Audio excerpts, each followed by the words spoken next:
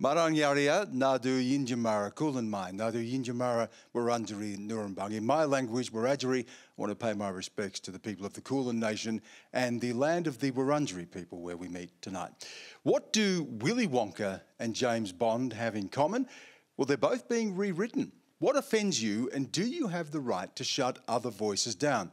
Let's introduce our panel to discuss this. British playwright David Hare, who's in Australia for the Adelaide Writers' Festival. Liberal Senator for New South Wales, Andrew Bragg, who has a lot to say about the government's superannuation changes. Author and behavioural scientist Pragya Agarwal, who is taking part in Sydney's All About Women's event this Sunday. Assistant Minister for the Republic and Assistant Minister for Defence, Matt Thistlethwaite. And Wiradjuri and Wailwan lawyer Teela Reid, who's also appearing at All About Women. Whose voice speaks loudest when we tell stories?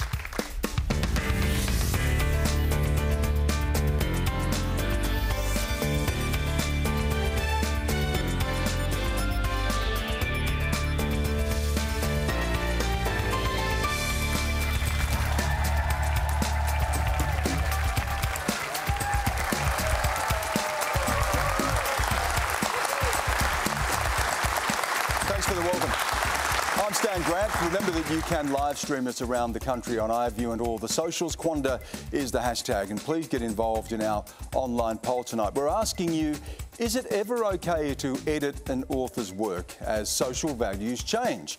Now cast your votes on our Facebook and Twitter accounts, and we're going to bring you those results a little bit later. We're also going to be discussing a bit later politicians and the pub test, whether you can believe politicians and whether they should be held to account for what they say. So let's get started tonight. Here's our first question from Bob Stewart. Bob? Yeah, I have a question mainly for David, but I'm sure the panel would like to answer it in total. We all know that in recent times a number of publication houses have decided to rewrite books, and in one case a children's book, a famous children's book. We also find that television stations go through their old catalogues and decide to erase certain programs and episodes because they don't form to community standards. And of course, Gone with the Wind now comes with a warning for people who want to view it. My question is, why is this happening? And if it continues, will it undermine one of our most fundamental human rights, which is the right to free speech? David? Well, it's happened in every generation. In the 18th century, Nahum Tate, who was a famous actor, said that it wasn't acceptable for King Lear to end tragically, and he gave King Lear a happy ending. Cordelia didn't die, King Lear didn't die, and the whole thing ended. So we now laugh at him, and when I was young, we all laughed at him, and with the condescension of history, we said this was totally ridiculous. Why do we not imagine that in 100 years' time, we will not be thought to be equally ridiculous, and that the things that we censored seemed absurd? So as a playwright, and my bias is always in favour of freedom. It always has to be. I always want freedom and see very, very few reasons to shut it down. I personally would never write a word where I supported the powerless against the powerful. And I am offended when I see that, but on the other hand, I don't know that I would wish to shut it down. And so in those circumstances, yeah, I always want freedom. And that means not rewriting Roald Dahl, and it also means not having this ridiculous attempt to boycott Adelaide Writers' Week, which is just absurd. Not to allow Palestinians to speak in this country is just, you know, to me, repellent. And we are going to get to that issue as well. Teela, should things be... What do you do with things that have been written when they land so awkwardly or offensively in the age today rather than when they were written? I think it's important to remember, you know, free speech is not an unlimited right, as much as we do embrace it. I think the situation that we've seen here and the question I had alluded to sends a bigger signal, I think, to Australian publishing houses. You know, when it comes to First Nations stories and storytelling our way and the written word, language absolutely matters. Language has been weaponised against our people. And when it comes to books or stories that are told about us, it should be with us and by the people who have authority to tell those stories as well. I mean, you know, there's an example in the last few years recently, I won't name the publishing house or I won't name the book, but there were stories written about First Nations women by other First Nations women. And there are a lot of Titter girls online who really called out that publishing house around the way in which those stories were told. I think there's a different issue in our communities about who has the authority to tell stories. And I think a prime example of an excellent, amazing publishing house that we can learn a lot from is Magabala Books in Broome. I think they're a really great publishing house. Bob, I sense that you suspect that there is danger in this age. Do you? Yes. In fact, I think there are a number of enemies of free speech out there that we forget about. And if I can just remind the panel, I think that government is an enemy of free speech. Religious institutions are enemies of free speech. Big businesses become an enemy of free speech. A large segment of the arts and entertainment industries become an enemy of free speech. And even sports organisations have become enemies of free speech by selecting certain social causes that they impose on those who attend their sporting contests. So I just wonder whether or not I'm on the right track here by seeing not a conspiracy, but a convenient attempt by these big, powerful organisations that in the end, when it comes to the crunch, they want less free speech for us average citizens than more. Pragya. I think the important issue here is what do we mean by free speech and who has the freedom to speak in our society and who's had the freedom to speak historically and whose voices have been heard or not. I think with the issue of Roald Dahl, as you said, David, books have always been rewritten. What we really need to focus on is the broader issue around inclusive language and how children can pick up, and everybody, all of us, can pick up biases and prejudices from language and how language shapes our view of society.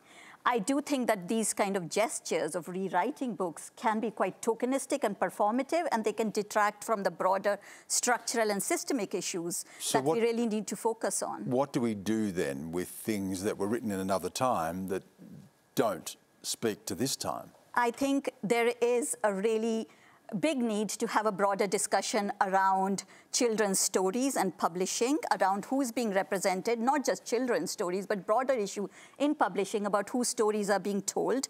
Maybe in this specific case, I think we could have had a foreword explaining it to parents and educators and children. We could have a supplementary material to help people navigate these things. We could put these resources and time and energy into developing more contemporary authors from marginalized societies, marginalized communities who've not had the opportunity or don't have the opportunity to tell their stories. So I think there is a need to discuss a broader thing about the systemic inequalities and how language shapes bias and prejudice in our society. And can I just add to that amazing point, which is, you know, in this country, on this continent, we should be telling more stories about First Nations history and the truth of that. And that's really important, not just for First Nations children, but for all Australian kids to understand the ancient story and the ancient sovereignty here on this land and where we come from. We're going to continue this topic. Let's go to Maureen Hovey now. Sponsors have, over the past years, withdrawn from public forums where extremist or diverse views are being expressed. Is there a more active and constructive option to address the issue and create respect for diversity and minimise extremism? I'll bring that back to you, Dave, because you did touch on the Adelaide Writers' Festival, and there was an attempt, wasn't there, then later, to disqualify you from another event because you were at Adelaide Writers' Festival. Is that right? Yeah, there's a chain of contamination, apparently. There's some writers that I've never heard of. To my shame, I should have heard of them, but I had never heard of them. I had never met them. I had never ever heard them speak. I had never seen them. And yet, because I was taking part in one event at which they were invited. There were lobbyists who were ringing the University of New South Wales saying, can you shut down David Hare and the Poet Laureate? Can you shut down Simon Armitage as well? So there is apparently a chain of contamination, which they may now want the airline that brought these people into. You know, they may want that shut down. Or they may want the dentist who drills the teeth of these people. They may want that surgery shut down. How far is this contamination business going to go? It's just completely ridiculous. And so I do think that if you go to the Middle East, if you go to Israel, if you go to Palestine, people are not concerned about language. What they are concerned about is what people do.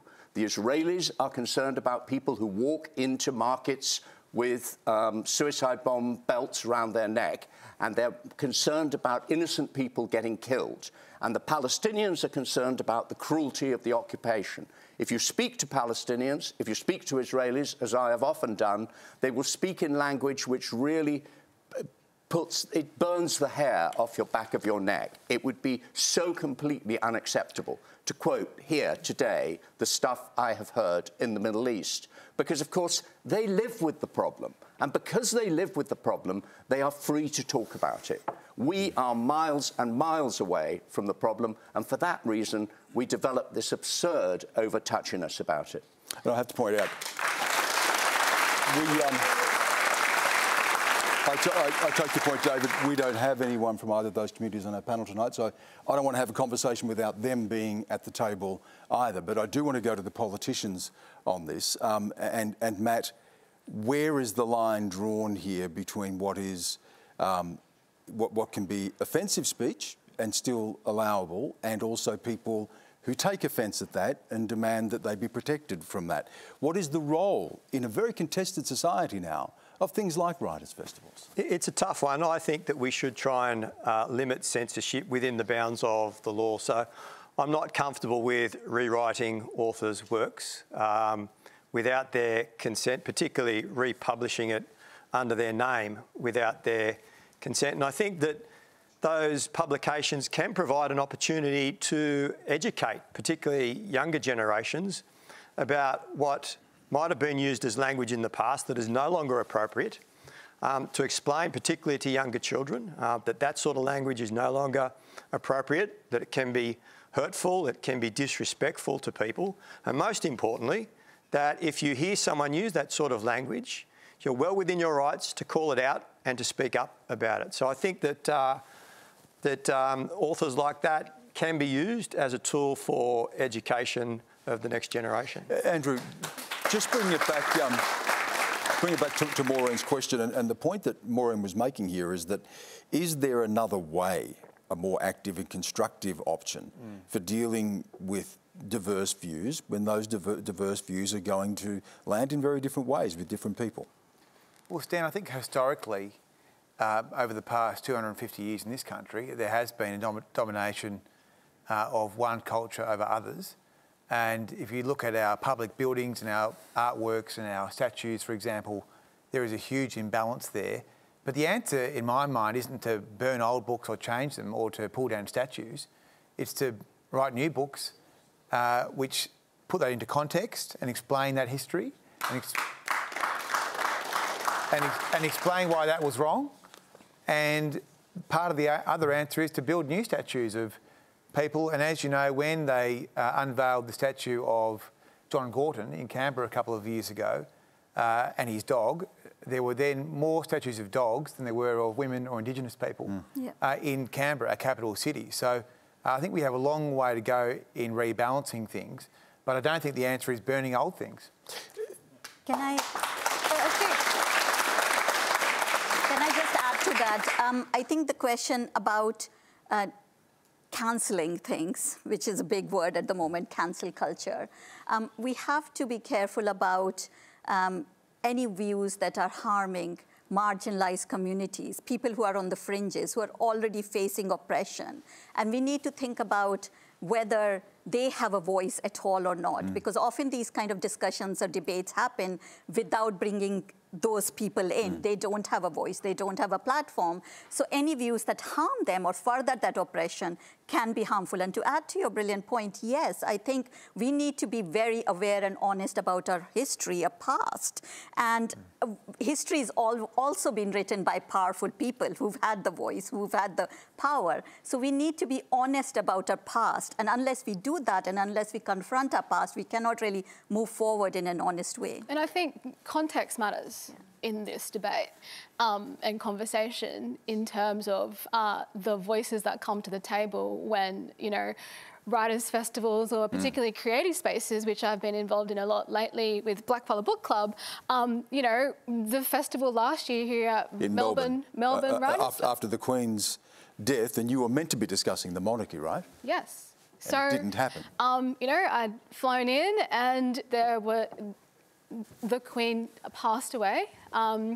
And we were, within that next 24 hours, supposed to have a panel on the monarchy and the republic and have a conversation about that. And I think it's one thing for Parliament to suspend Parliament. It's an entirely different thing in the context, I think, of a writer's space to stifle that debate and silence it.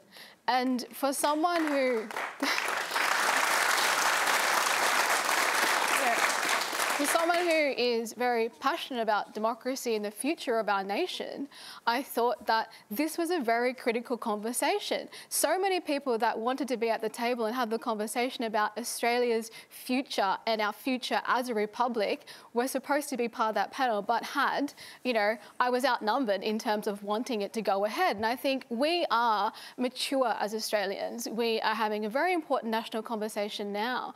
But in terms of the Australian Republic, it must start with a conversation about First Nations sovereignty. It must start with the fact that we have never ceded sovereignty to our land. And those are the kinds of conversations, I think, that we can't stifle both ends of those debate in silence at such a critical point in our history. And it was interesting, Matt Thistlethwaite, at the time, because when I recall, the Prime Minister was saying at the time, well, now's not the time for the conversation, or there should be a more appropriate time. Was that the right move, or should it have been? Was that, in fact, the appropriate time? I think it was the right move from the government and the Prime Minister. It was out of respect for the Queen and the role that she'd played as our head of state and indeed as to not have conversations about colonisation, empire and the monarchy? Well, that's up to organisations that put on those events. They've got to reflect the views of the Australian population, and I think that... And this is where First Nations point of views need to come and have the seat at the table in relation to these conversations. We're entitled to have them in a mature way. I think that we're ready to have the conversation.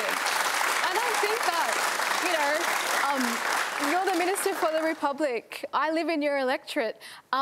Maybe I'll campaign against you at the next election to get the Republic on the table, because I think, you know, we really need to reimagine our nation. And a nation, you know, yes, the Queen has now passed. We're writing a new chapter as we speak.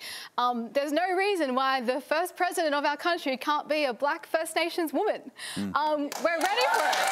Well, we're going to keep this conversation going because it does lead to our next question, which comes from Alessandro Rossini. Thank you, Stan. My question is to the Assistant Minister for the Republic. With inflation at an all-time high, an increasingly contested Indo-Pacific and a cost of living crisis like no other, why is the government using taxpayers' money to fund a national listening tour on the Republic, insisting on a further expensive referendum and prosecuting a change to a system that is working so well? Thanks for the question. No doubt the government's priority is easing cost of living pressure for Australians, and all of the policies that we've been focusing on and releasing have been aimed at easing that cost of living pressure. But in terms of the government's longer term vision for our nation, it involves a discussion with the Australian people about, importantly, recognising First Nations Australians in our Constitution. That deep historical, cultural and spiritual connection. The question here, though, was about the Republic, which you're also overseeing. Why would you be beginning that process when there's already a process underway, as Teela pointed out, the First Nations voice? Because we have a longer-term vision for Australia. This year will be about the voice. recognising First Nations people in our Constitution and delivering a voice to Parliament. But over the longer term, we see Australia as a mature, independent nation, making its own way in the world, reflecting our true multiculturalism, our unique culture and identity by having one of our own as our head of state in the future. And the current system that we have is the complete antithesis of our democracy. We woke up in September last year when the Queen passed away, and all of a sudden we had a new head of state. The Australian people weren't consulted about that. The Australian people didn't get a choice in who should be their head of state, despite the fact that we govern by democratic means. So we believe it's the right time to begin a discussion with the Australian people. We're going to let The Voice have its space this year, and we'll focus on that. But at the same time, I'm working with multicultural communities in particular, with younger Australians, to hear their views about the Republic, whether or not they believe it's something that we should pursue and how we can do it into the future. One of the concerns that Alessandro had was the money that's being spent. How much is this costing? It's costing next to nothing. So, which is what? I'm the assistant. In political terms, well, next to nothing could mean anything. Nothing, because I'm the Assistant Minister for Defence and Veterans Affairs as well. I don't get any additional staff for the work that I have on the Republic. And the consultations that I'm doing around the country, I'm usually tacking on to my work as the Assistant Minister for Defence and Veterans Affairs. So my work is costing the taxpayer very little, but we are beginning that conversation with the Australian people about our future and about recognising our independence and our maturity as a nation in the future. I'm not Australian. I come from England/Ireland. So I find this conversation really interesting, looking at Australia, what's happening here and how you're trying to forge a new identity. And these are similar, some of the conversations we've been having in England, for instance, about the role of monarchy and what the royal family stands for, and how do you actually deal with the history of colonialism, and how do we come to terms with it and acknowledge the past and actually talk about it in an honest and open way, whether we need the monarchy or not, what is it for, what is it doing for us. And I think it's really good that you're having this conversation around trying to forge an identity which reconciles with the past, with the colonialism, and moves forward dealing with the monarchy and its role in Australia today. And the Irish were Irish Twitter and blackfellow Twitter were very alike when... Oh, it was fascinating. Yes, it was very fascinating. But I think there's a bigger conversation here, Stan, in terms of process and referendums. And I can see, on the one hand, what the government are trying to do, given that we're a nation that doesn't necessarily like change. We're a nation that's a bit stuck in the ice ages. Referendums are particularly hard to pass. And referendums in particular are very difficult. I think actually we should see this as a potential investment in our democracy. Ireland, for example, have an entire infrastructure around referendum processes. In Barbados, they just become a republic, but their model was to have a prime minister and a president. I think these are actually really important investments in our bigger picture. I think change is always uncomfortable because our brains don't want to acknowledge change and accept change. Well, Alexandra, I think one of the main points here is that referendums are very difficult to pass. The one on the table... Because politicians make it difficult. So...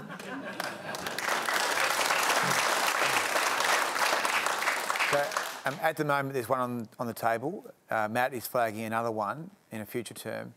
One of the reasons I'm a supporter of the voice concept is... And a republic, is that right? Well, but I don't think it's a priority right now. But you do support the idea of Australia becoming a republic. But the point I was going to make is, one of the reasons I think the voice is such a good idea is because I think the country needs new institutions. I don't think that the country needs new institutions in relation to our overall governance. But I think there's a very strong case for the voice to help close the gap and do a whole lot of other things. We are going to explore the voice. But Alessandro's got his hand up. You want to... I find it, I guess, a bit perplexing, the assertion that to become a mature nation, or to be a mature nation that we have to become a republic, or that it's somehow less Australian to be a constitutional monarchy. I guarantee if you went out there to like the everyday Australian and said, oh, will you feel more Australian if we made a politician president? I can guarantee you a majority of people would probably say no. Indeed, on Anzac Day, perhaps one of our most important national days, if you went up to our veterans who have sworn allegiance to the reigning monarch of the day and said, do you feel less Australian because you've sworn allegiance to the King or Queen today on Anzac Day? I guarantee you most of them would turn around and say, well, look at the flag that's on my left-hand shoulder. It's the Australian flag. I'm very proud to be Australian, and becoming a republic isn't going to make us more Australian. How do people in the room feel about that? If you want to put your hands up, and Alessandro is saying he doesn't think that most people would say yes, they want to do that. How do you feel about a republic now? Hands up? In favour? And against? Yeah. No. Pro-republic.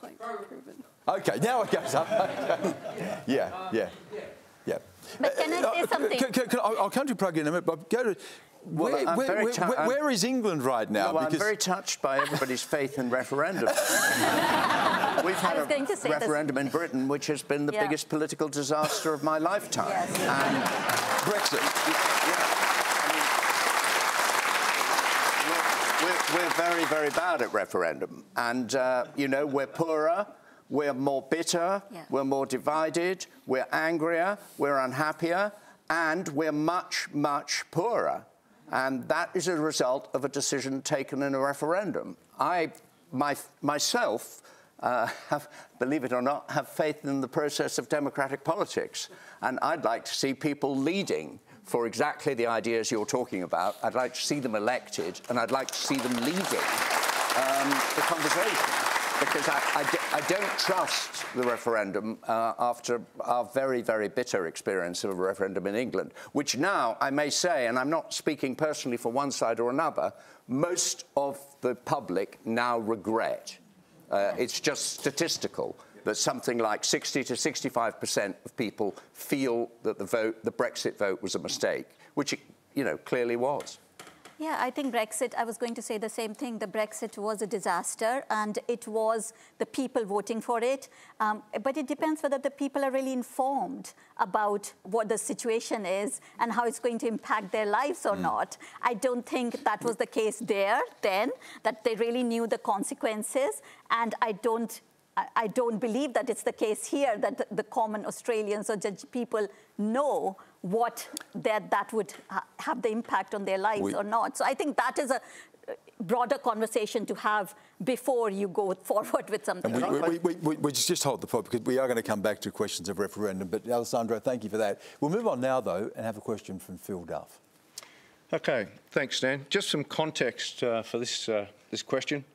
In this morning's news poll, 64% of Australians said that they support the government's approach to the changes to superannuation. Of those, coalition voters, 54% approve that change. But what I don't understand, Andrew Bragg, is why do you keep insisting that this money is people's own money when clearly that's just not true? Well, thanks, Phil. I mean, it is their money. That's the whole point of super, and it's being taken from people's salaries and wages and put into super. So I believe, though, that the government has decided to do this as a precursor to other tax changes. So rather than junking their off-balance sheet items like the reconstruction fund and banking the commodity price windfall that their budget is receiving, they've decided to raise taxes. And we don't think that raising taxes is the right approach. Well, but the people, according to the polling, are certainly approving of it at the moment. Well, when it comes to super. Yeah, well, we don't think taxing Australian people is the right approach. And, you know, you are pulling the rug from underneath people. The people that will pay this the most will be younger Australians. So over 500,000 Australians will be captured by this tax in the longer term. And the government admitted today that it will capture actually 10% of all Australians over the long term. So we think it's a bad idea to introduce a new tax. And it's a tax that's very unusual. I mean, it would be applying to unrealised gains. And we also don't know whether it would apply to the 5 cabinet ministers that are on defined benefit schemes. So there are many questions about this new tax. Let me put some of those questions to you, Matt Thistlethwaite. And the first one is that this was not something you went to the election seeking a mandate to do. But we are taking it to the next election. And I think that the Australian people will have the opportunity to have their say on it at the next election. This policy, when it kicks in, won't kick in till 1 July 2025, so the Australian people will have the opportunity to vote on it. Look, I spoke to a woman in my electorate last week who's a single mum, raising a child with a disability, renting. She was phoning me because the landlord had put the rent up by $200 a week. And she was saying she just can't afford it. She was approaching me because she wanted my assistance with getting into public housing. And unfortunately, I had to tell her I can do that to help you. But the waiting list for public housing in New South Wales is 8 to 10 years. Now, that's heartbreaking that I have to tell someone that. This government has priorities. All governments have to have priorities about the way they spend taxpayers' dollars. Our priorities are to try and help people, like the woman in that situation, by investing in more public housing, by our Help to Buy scheme to help people get into the housing market. But you have to fund those policies. If that's the case, though. We want to do that by making modest changes to superannuation that only affect 0.5% of superannuation holders, about 80,000 people, who have balances of more than $3 million. Now, we believe that that is a modest change that is reasonable and that will ensure that we are able to afford those priorities that we want for the Australian people. If that's the case, there's also an ongoing commitment to honour stage 3 tax cuts, which are going to give a huge windfall to people earning the highest incomes in the country. Why don't you scrap those? Well, we don't have any plans to change those. But if you're concerned about the people that you talked about, why wouldn't you take the money that's going to flow to the richest and redistribute that? Well, you have to do what we think is achievable. And we went to the last election committing to deliver those tax cuts that have already been legislated. But you also went to the election saying you wouldn't be looking at taxes, and here you are talking about taxes on super. Very good point. Why Why wouldn't you walk away from stage 3 if that indeed is going to mean you'll have more money to support the people that you said you care about?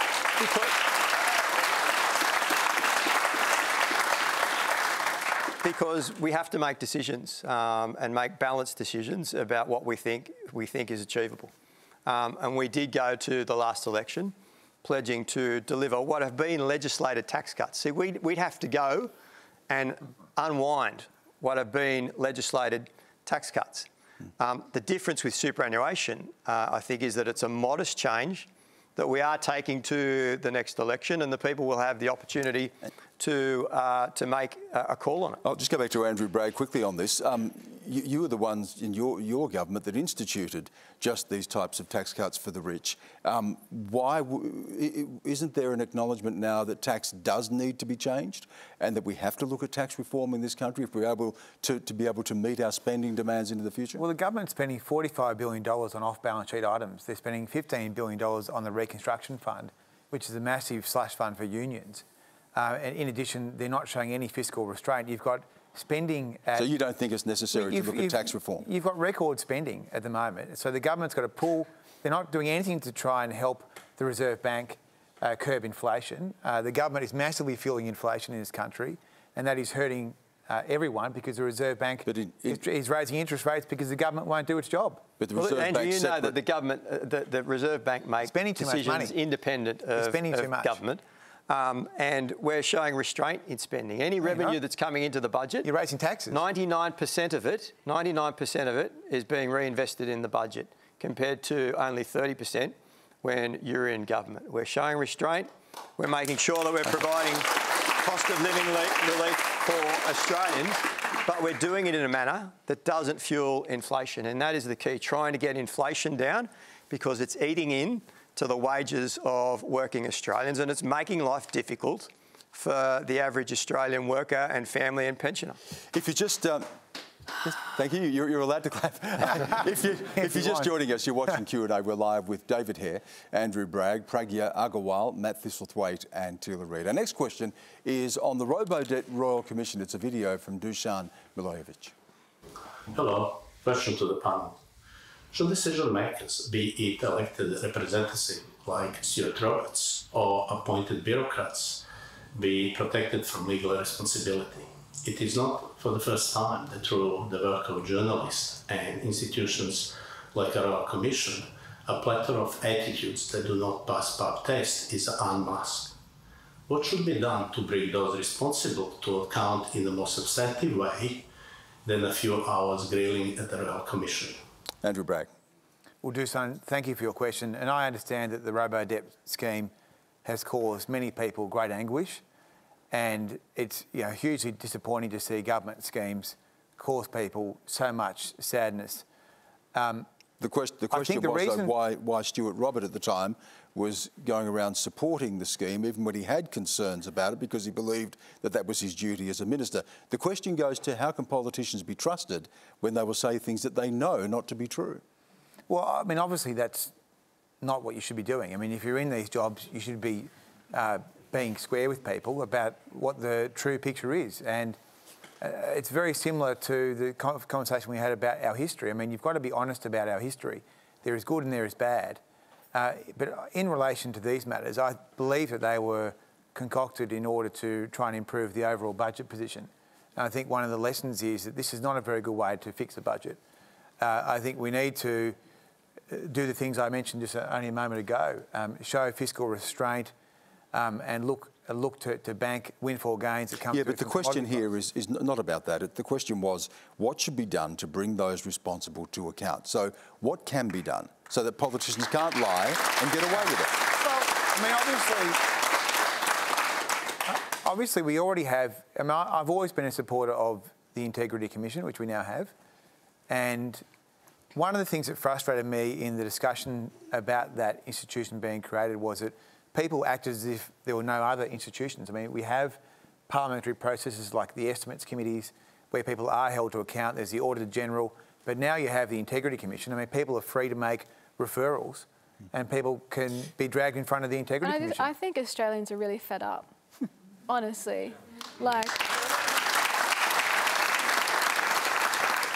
everyday citizens in this country have had to watch and observe Parliament. And, your leader, Andrew, he had how many portfolios that none of you even knew about? We didn't know about that, did we? Well, it's just, honestly... That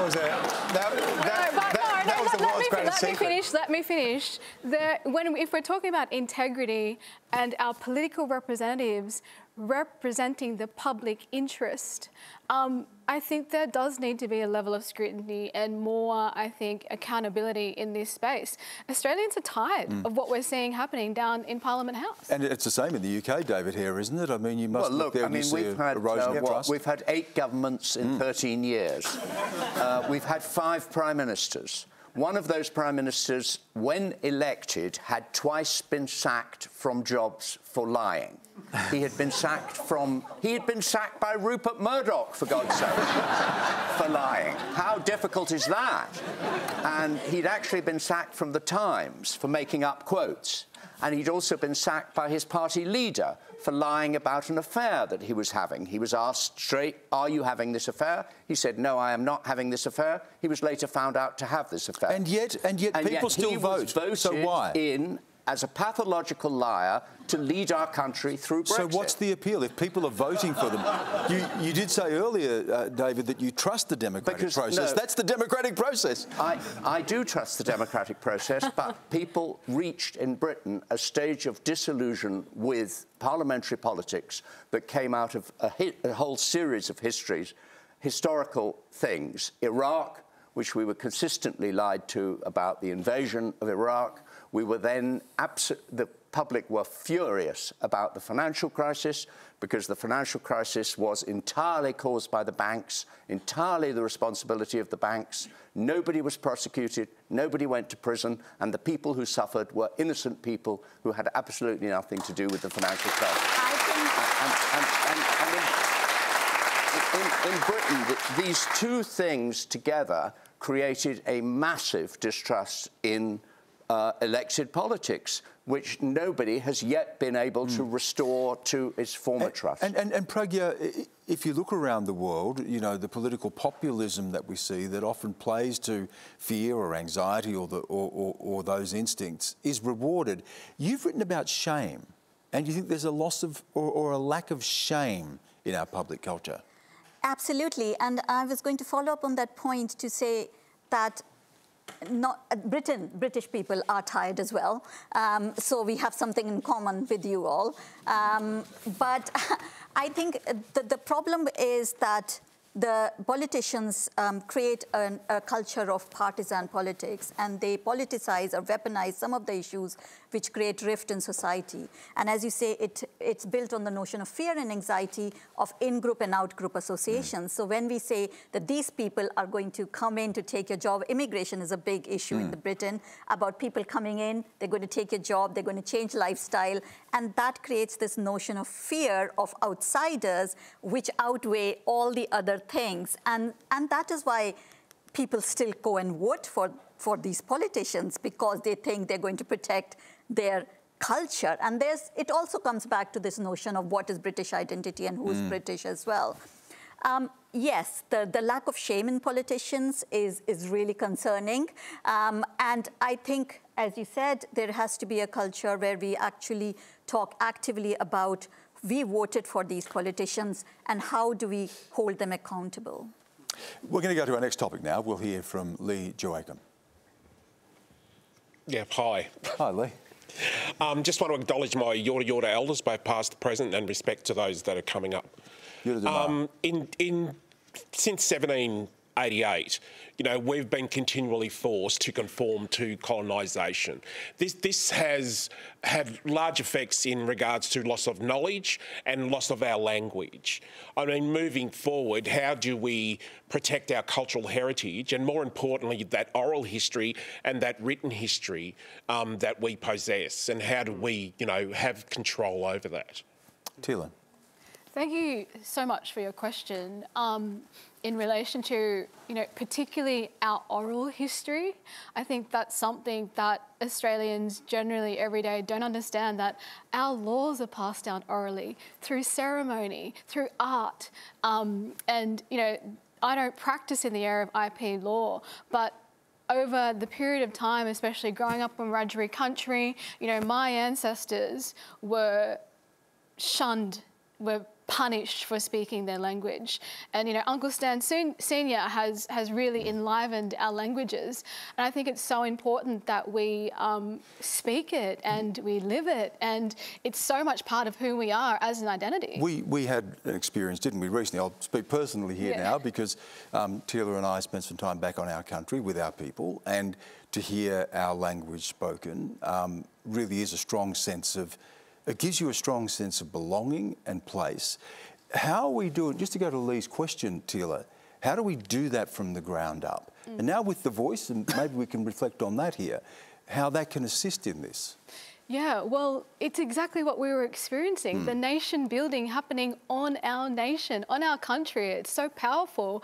And, you know, I look at the kids in my kinship now, and there are lots of different ways in which they are able to connect and speak their language. I've got a little, you know, niece and nephew, and they're arguing in Wiradjuri now. I just think that every way possible that we should learn to absolutely embrace First Nations languages as the first storytellers. And, you know, if you want to link it back to something like the moment that we're all walking through with respect to the invitation at the heart of the Uluru Statement, you know, politicians dumb it down to a debate on detail, when in fact, actually, what's standing right there in front of them is the nation was gifted the Jukupa law in the artwork around it by the Anangu people. Like, how powerful is that? And so I think, you know, we need to see our languages, the many different that, you know, that are, you know, Yorta Yorta get spoken across the continent, be valued at the centre of who we are on a national identity. Could I just ask you, Lee, what's happening in your community and what change you've seen around language and the impact it has? Well, it's been introduced into the education system, but it's community are feeling that it's been taken away from them. Again. You know, it's different in New South Wales, where there's been a big push in regards to bringing the community along for the ride. And this is what, you know, we need to achieve here. Yeah. But we need to support our mothers, our brothers and our sisters in learning that and supporting the kids through that process and the rest of Australia through that process. And you've given the example that different experiences are happening on the ground with the different nations. I know I feel very privileged as a Wiradjuri woman is that we have like an online dictionary that's been, you know, created by your people, and I think that's one way we've been able to preserve it and have access to it, and it speaks back the language to us. So I would love for every nation to be able to. And we're so fortunate to have people like your nan and my dad, and I used to spend when I was a little boy, I used to run around Teela's nan's house to be able to share that. But David, it is such a struggle to be able to keep language alive and to be able to keep who we are alive. And when it comes to telling stories, we're really conscious that it is still English that drowns out so many others, isn't it? Yes, and that writers who write in English are internationally better known than writers from other cultures. One of the things that actually... So what do we do about... Do people write less? Who makes room here? No, I think that it's exactly the point that was made earlier. I think that all the time we should be trying to expand the voices that we hear from. The exciting moment, certainly in Britain, and I imagine in most cultures, is when you hear from a voice that represents people who you haven't been hearing from. Every single breakthrough in my profession, the theatre, has come from somebody on the street telling you what it's actually like down on the street and correcting what the official culture says things are like. And news from the street is always culturally the most exciting thing, because it's always the thing that blows fresh air into the culture. And one of the wonderful functions of literary festivals, and the wonderful thing about Adelaide this year, is that it's able to be international again, and it's able to bring people in who you haven't heard and who it's refreshing to hear from, and not from your own culture. Sorry, can I just weigh in just from my own experience of growing up in India, which was colonized, and the shame that we were made to carry for our own language and how we internalize that shame, because everything is in English and English is considered a superior language. And I think some of that, the process of keeping a language alive is to actually get rid of that internal shame as well, and to say that our languages matter, because the stories we pass on to our children, the thread that comes from our ancestors is through that language as well, because that knowledge, that oral storytelling in our languages. And now I live in Ireland, and the same process is happening there about Irish language. And we've just moved there from England, and our small children are learning Irish there, but I'm having broader conversations around how a similar conversation about Irish was kind of dying out, and it's now being revived. So I think what David said about being written in English, I write in English and I talk in English, and I don't write in Hindi, because I think we exist in this. Again, it's about power and who has the power to make these decisions. And we are such an ethnocentric, westernized society that people who write in English are considered to be better, and they get more platforms. So I suppose it is about how we broaden our echo chambers so that we can hear more voices. Matt. I'm very fortunate to have the La Perouse First Nations community in the area that I represent. And the elders there tell me that when they were at primary school or high school in days gone by, they'd get a rap over the knuckles with the ruler if they spoke in their First Nations language. As a result, there's only 2 people left in the community that can speak the Agarwal language. What a waste. What an opportunity wasted for our nation. And as you know, it's through your language that your culture, your song lines are passed down through generations. And that's why the voice is so important. Well, it's about respecting the views of the First Nations people and listening to them about issues like that. It certainly leads us to our next question. Lee, Mundangura, brother, thank you, and good luck with your work as well. Good luck with that. No worries, thanks. Next, we're going to hear from Jack Graffio. Thank you. My question is to Andrew Bragg. Your leader, Peter Dutton, has continued to simply state that he wants more information on The Voice, refusing to show support for what seems like a crucial step in Australia's history. Can you elaborate to the viewers on the specific details which the government is lacking in its proposal, and also explain how the Liberal Party, over the coming weeks and months, will come to a formal position internally on the voice?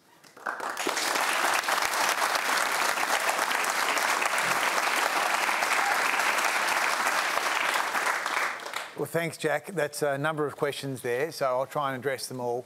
I mean, my view is that the voice is a very good idea, and I've always supported the concept. Obviously, now we're at the point where there's going to be a referendum. And I think it's very important that when a government wants to put a referendum to the people, that it knows what it wants to do with that power.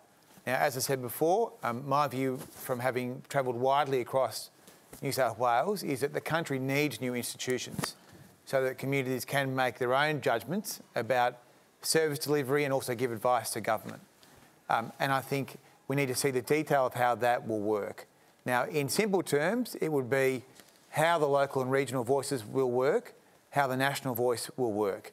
That's the first part of the answer. The second part, trying to be as brief as I can, Stan, the second part of the answer is, look, I think we will come to a judgment which will allow people to exercise their own view, because historically inside my party, whether it was on same-sex marriage or on the Republic, there were yes campaigns and there were no campaigns. Now, personally, I would like as many people as possible to vote yes, subject to the detail being appropriate, because I think for this to win and to be successful, we need a broad base of support which transcends any political party. How much luck are you having convincing Peter Dutton? Well, I'm speaking to my colleagues. I've put a pamphlet out. I'm talking to as many people as I can. I mean, the government also has to do a better job on the process here of making sure that there is actually an opportunity for bipartisan support, because that is going to be essential. I mean, there is a lot of goodwill in our party. I mean, Julian Leeser is the Shadow Minister and he's been a long-standing supporter of the voice. So I'm hopeful this committee will be set up soon, which will hopefully address those last few issues. I just want to go to a news poll that's been published tonight. This information has just come in showing support for the voice has dropped from 56% to 53%. Now, 1,500 people were surveyed in that poll. So I'll go to you, Matt, on that. Does that concern you? Because we know for referendums you need double majority, don't you? Majority of people, but also majority of states. But we know how difficult it is to be successful in a referendum. Only 8 of 44 have been successful. It does concern me somewhat because there may be a trend that's starting to exhibit there. But I'd say to people... Why would that be? Because there's been a lot of discussion now and a lot more information coming out. Does that poll indicate that the more people are learning, the less supportive they are? I think you're starting to see opposition from people in the coalition, and this claim that there's more information required. Well, I'd say to people that we know that the Voice will be an independent body that will advise the government and the Parliament. We know that it will be selected by First Nations people based on the wishes of their communities. We know that it will be empowering, it will be respectful of the views of Indigenous communities, it will be gender balanced, and it will include young people. We know that it will work alongside other existing organisations. We know that it will not have a veto power over legislation, and it won't be a service delivery model. It is about recognising people that have had a connection with this land for 65,000 years in our Constitution and giving them a voice. Teela, it's as simple as that. Isn't it meant to be more than what Matt Thistlethwaite outlined there? More than just recognition? I just want to thank the young person for his question, because it just reflects, I think, where the young people are at in wanting us to move through this really important moment in our history and, you know, wanting our political leaders to call in their own and bring the nation in support of this. I'm going to say this. In 1967, the most successful referendum in Australia's history was in relation to Aboriginal and Torres Strait Islander people. Australians overwhelmingly voted for the federal parliament to make laws with respect to Aboriginal and Torres Strait Islander people. The High Court subsequently said those laws can be to our benefit and to our detriment. We want a voice and a say in those laws. That is a very simple and a very simple proposition and a gift to the nation. You know, another thing that I know... Could I just come in there? Sorry, Teela, just to move, we're almost out of time, but there is also amongst our own communities, First Nations communities, opposition to the voice. Why are we seeing that? How significant do you think that is at the moment? I think that those voices are entitled to be heard. And I think it doesn't take away from the consensus position that was achieved at Uluru and the significance of this moment if we get it right. And that means a voice with power. The mandate is a First Nations voice. The current amendment that needs to be finalised must be one with power and not limiting, taking away, you know, let's not talk about what it can't do, let's talk about what it can do. We want to improve our nation and the political process and the decisions that are made about us. So I absolutely think, you know, there is enough detail there. There will be more detail. There'll be a process before a referendum and a process after a referendum. And it's a politician's job to articulate that to the nation so that people are assured and guaranteed that when they go to the ballot box, they know absolutely what they're voting for. Can I encourage Australians to... I'd like to encourage Australians to look up the Uluru Statement from the Heart. Have a look at the document and read those very, very powerful words in it. And as Teela's mentioned, just as important as the words in the statement are the 250 signatures that surround the statement.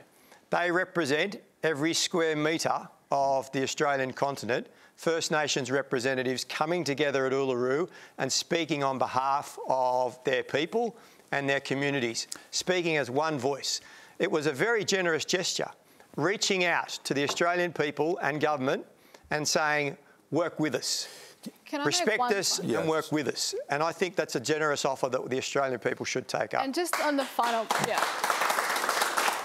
the final point is this: the First Nations voice will be a political voice. First Nations speak with many different voices. We wake up every day having to hear the left and the right debate. I mean, we are entitled to the robustness of the diversity of our communities, and that means the recognition of all the First Nations voices across the continent and a voice with power. Now, we were talking before about the poll on this. I want to bring you the results of the poll that we've been running tonight as well, our online poll. We asked you, is it ever okay to edit an author's work as social values change? Here's the results. Well, no, overwhelmingly. So, David Hare, you've won that one. 13% yes and unsure 7.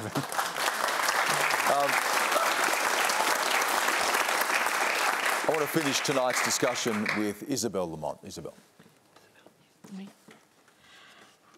I just asked this question as a privileged older white woman. Given all that's happening in the world and in our country, for example, floods, fires, violence against women, disrespect for women, Indigenous injustices, lack of honesty, lack of integrity, I at times feel a sense of despair for humanity. What would your priority be if you were Prime Minister to give me a sense of hope? No. And please, no political point scoring. Thank you for that caveat. I'm going to try to whip around in the time we've got left. So for the politicians, I'll put the timer on you. But Matt, you may be Prime Minister one day. You're nodding, yes? So what would you do? I think one of the greatest threats facing the world is the threat of climate change. And it's something that we need as humans to work together on. And we're starting to make progress on it, but we need to do more. And I think that humanity has shown in the past, when we're faced with challenges such as that we can come together and work on solutions. The hole in the ozone layer, I think, was a classic example. So I think that humanity can come together and provide us with hope on challenges such as that. Pragya, if you were Prime Minister. I think I agree climate change is a really big issue at the moment, and it's about creating a better world for our children. So I'm a very optimistic person, despite everything that's happening on in this world. I feel that if we all keep our mind on the fact that we all have our privileges and we can leverage our privilege to help others who don't have the same privilege. I think that's something that we can all do individually to make a better world. Andrew. Look, I think in this country it's very clear that the largest disparity exists between Indigenous and non-Indigenous people, and I think it's very important that we work to try and bring that to a very, very, very important end as soon as we can. David, because of what you've said about politicians tonight, I doubt you'd ever want to be one, but if you were... I asked this very question to Rowan Williams, the Archbishop of Canterbury, and it was very surprising. His answer was, I'd sort out the prisons. Yes. And he said, you know, he's dead right, because it's practical and it's something that somebody who has no political ambitions can do very easily. In Britain, we have 80,000 people in prison. Yep. We probably have 20,000 people of those who we actually need to be defended from. Yep. The rest of them are being dragged through a degrading and pointless system. And why no politician ever has the courage ever to do anything about pointless prisons, I really do not understand. Yeah. Teela, I agree. the final word.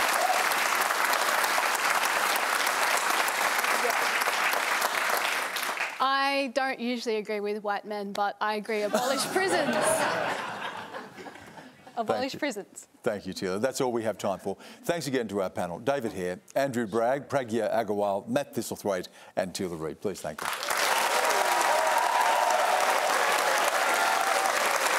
Thank you again for sharing your stories and questions. And I want to thank the people who gave me... do you like this tie? Do you like this tie? I want to thank the people who gave me this tie last week. I had the opportunity to go and meet some of my people, First Nations people in New South Wales, who are trying to do good work in our communities through the police service, which is very, very difficult, as we know. And they gave me this, so I wore that with pride tonight. Next, I'll be with you live from Melbourne next week. Joining me, the legendary singer-songwriter and activist Billy Bragg will be here on the panel, and to perform for us too. Labor member for Macnamara, Josh Burns, will be with us, and Deputy Leader of the Nationals, Perrin Davey. So head to our website to register to be in the audience. Until I see you next time, have a good night. Thank you.